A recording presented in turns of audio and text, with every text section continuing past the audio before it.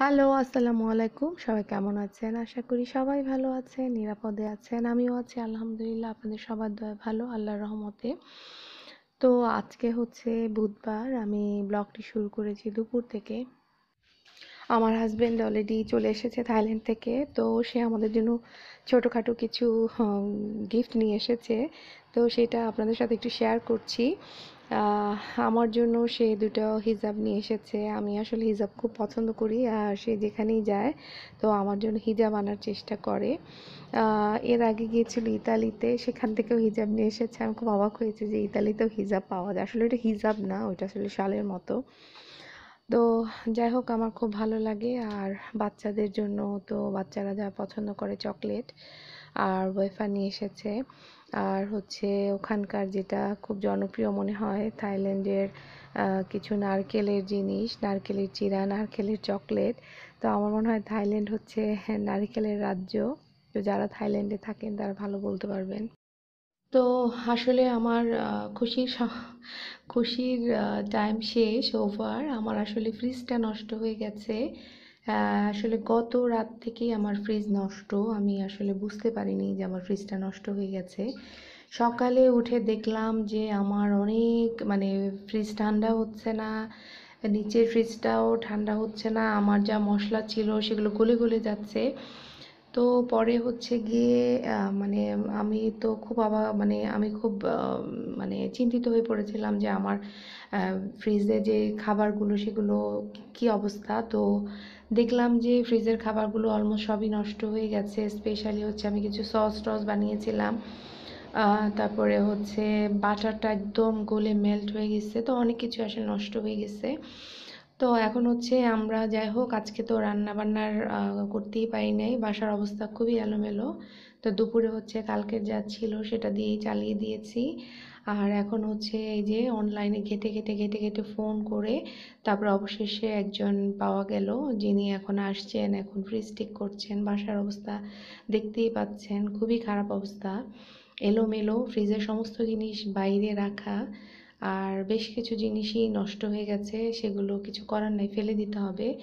তো একদিকে ভালো হয়েছে আমার ফ্রিজটা পরিষ্কার হয়ে গেছে, ওই লোকটাই ক্লিন করে করে রাখছে। তো আমার ফ্রিজটা অনেক দিন থেকে ভাবছিলাম যে একটু পরিষ্কার করব, অর্গানাইজ করে রাখবো। তো একদিকে ভালোই হয়েছে, হ্যাঁ, যে আমার ফ্রিজটাও পরিষ্কার হয়ে গেছে। তো এইদিকে ফাঁকে ফাঁকে আমি বিভিন্ন কাজ করে নিচ্ছি। ওয়াশিং মেশিনে হচ্ছে কাপড় দিয়ে দিয়েছি, বাচ্চাদের স্কুলের ইউনিফর্মগুলো প্রতিদিনই আমি ওয়াশ করি, অনেক ঘাম থাকে ওদের, তো না হয় নষ্ট হয়ে যায়। তো এখন হচ্ছে ফ্রিজটা তো পরিষ্কার করে লোকটা চলে গেছে, তারপরে হচ্ছে আমাকে এখন এগুলো সব ভিতরে অর্গানাইজ করতে হবে। যাই হোক, এর মধ্যে আরও অনেক কাজ করেছি। তো যার কারণে হচ্ছে ধরতে পারি নাই। এখন মনে হয় রাত কয়টা বাজে, 8:30 বা 9টা বাজে। আমি কিন্তু এখনও রাতের খাবারও তৈরি করিনি, সময়ই পাইনি আসলে।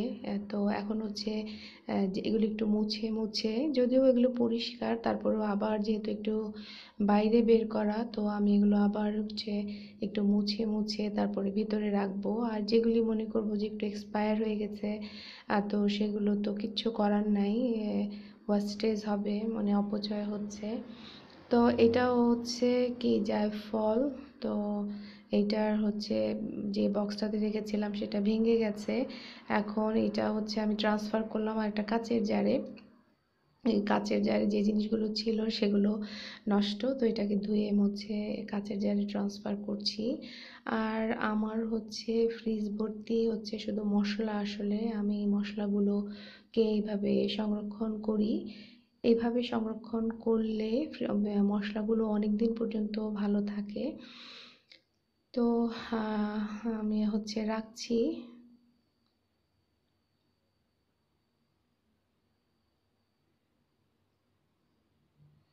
এগুলো হচ্ছে ধনেটাও লাগে যখন হচ্ছে চটপটি বানাই বা কোনো একটা রেসিপিতে হয়তো ধনে লাগবে, তো তখন আমি আবার দৌড়াবো নাকি, তো আমি হচ্ছে এইসব জিনিসগুলো রেখে দেই। এটা হচ্ছে সাদা গোলমরিচ আস্ত, এটাও আমার প্রচুর লাগে সাদা গোলমরিচটা। কাবাব, তারপরে রোস্ট, যেটাই করি না কেন আসলে সাদা গোলমরিচটার বিকল্প নাই।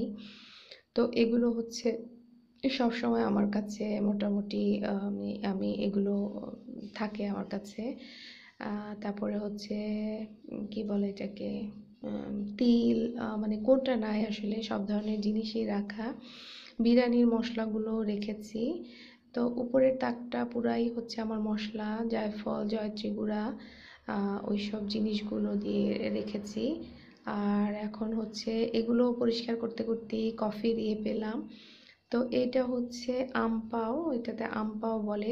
চাইনিজদের যখন নিউ ইয়ার মানে ওদের যখন নববর্ষ, তো তখন হচ্ছে এগুলিতে করে ওরা বাচ্চাদের টাকা দেয়, আমরা যেমন সালামি দেই ওই রকম। তো অনেকে আবার এটার মধ্যে করে গোল্ড কয়েন, চকলেট, যেগুলো গোল্ডের কয়েনের মতো লাগে কিন্তু আসলে চকলেট, সেগুলো দেয়। তো বাসায় তো রান্না হয়নি, এখন আসলাম বাইরে ওদের জন্য খাবার নিয়ে যেতে। রান্না করার সময়টা কোথায়, গুছাইলাম এতক্ষণ ধরে। তো এখন আসছি, এসে হচ্ছে সব লিখে নিয়ে আসছি কে কোনটা খাবে। সাবওয়েতে আসছি, এক একজন এক একটা খাবে। তো আমি সব লিখে এনে সে অনুযায়ী মহিলাটাকে ইনস্ট্রাকশন দিচ্ছি। আর মহিলাটা খুবই তাড়াহুড়া করছে, কারণ দোকান বন্ধ হয়ে যাবে প্রায়। আর আমি সব সময় একদম লাস্ট মোমেন্টে যাই, সবার মাথা খারাপ হয়ে যায়। তো আমি সব ওদের খাবারগুলো কিনে এসে নিয়ে এসেছি, বাজার করার সময় পাইনি যেহেতু সবাই বসে আছে বাসায়। তো আমি ওদেরকে এখন দিয়ে দিচ্ছি সবগুলো। 6 ইঞ্চের মতো নিয়ে আসছি, আমার হাজব্যান্ডটা 12 ইঞ্চি নিয়ে আসছি, ওইটা আমরা হাফ করে খাবো। তো আমরা আসলে খুব বেশি খাই না, আমরা খুব সীমিতই খাই। যতটুকু পারা যায় কমিয়ে, মানে যতটুকু আমাদের মানে ইয়ে অনুযায়ী খাই আসলে। তো যাই হোক, এসে দেখি আমার 2 ছেলে মেয়ে ঘুমিয়ে গেছে। এখন হচ্ছে ওদেরকে উঠাবো, উঠিয়ে ওদেরকে খেতে দিব। আর ওরা না খেলে আমার আসলে খুব খারাপ লাগবে। তো আমি হচ্ছে দুজনকেই গিয়ে উঠিয়েছি, অনেক কষ্ট করে উঠিয়েছি। উঠিয়ে ওদেরকে, হ্যাঁ, ওরা খেলো। খেয়ে ওরা এখন ঘুমিয়েছে। তো তারপরে হচ্ছে আমি এখন কাপড়গুলো ওয়াশ হয়ে গেছে, আমি মেলে দিয়েছি বাইরে। তো কিছুক্ষণের মধ্যে আমি শুয়ে পড়বো, আমার মোটামুটি কাজ শেষ। ওদের কাপড়গুলো যেহেতু আমার মানে হ্যাং আউট করা হয়েছে, তো এখন আর খুব বেশি কাজ নেই আমার। লাস্ট হচ্ছে আমি এখন মেডিসিন খাবো, আমার হাঁটু ব্যথার সাপ্লিমেন্টটা খাবো, হাড় ব্যথার একটা ওষুধ আছে। আর লাস্ট হচ্ছে এই তো খেজুর খাই, আমার যেহেতু একটু কাজ করেছি, একটু ক্ষুধা লেগেছে।